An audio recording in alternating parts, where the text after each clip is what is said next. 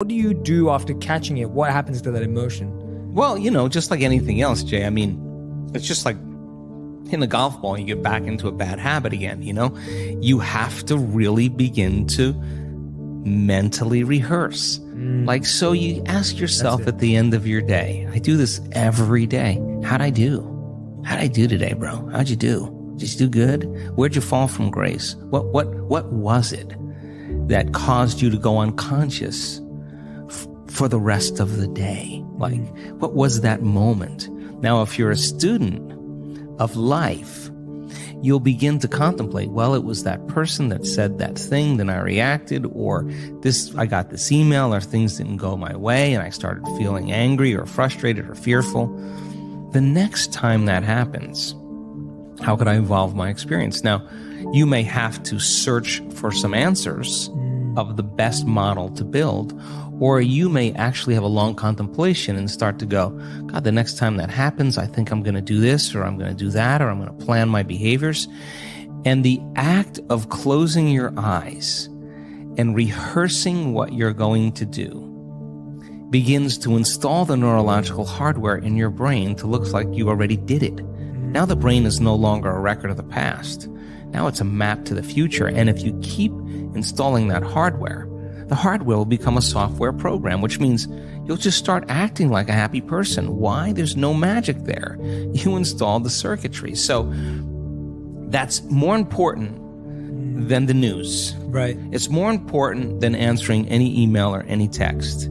It's more important than talking about your past or some dinner.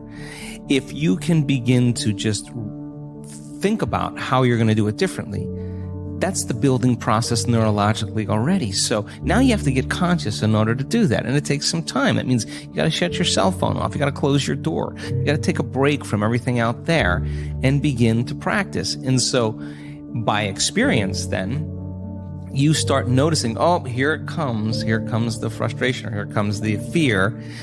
And now we've given people the tools to be able to self-regulate, to create brain and heart coherence. And so you see people say, excuse me 1 minute, I just need a minute.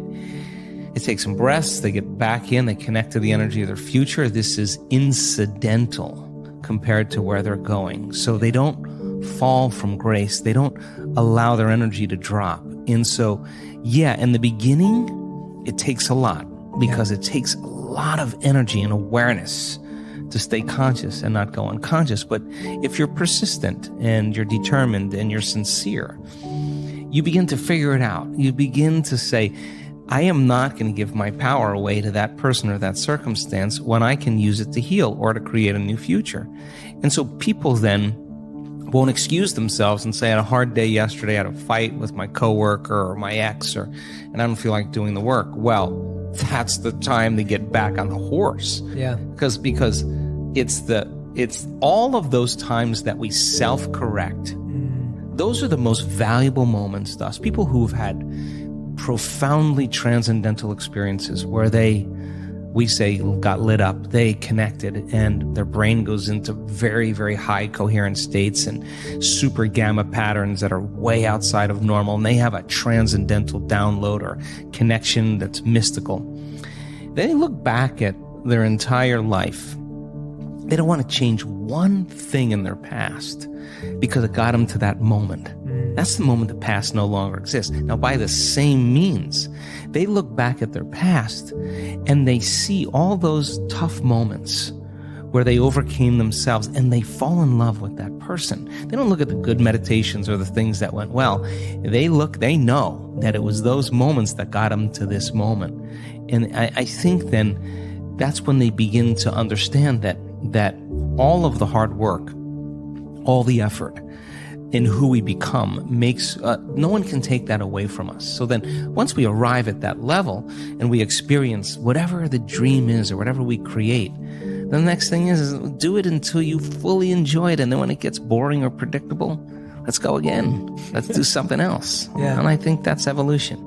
If you want even more videos just like this one, click on the boxes over here. And if you want to continue seeing these kinds of stories, you can subscribe by clicking the link right here.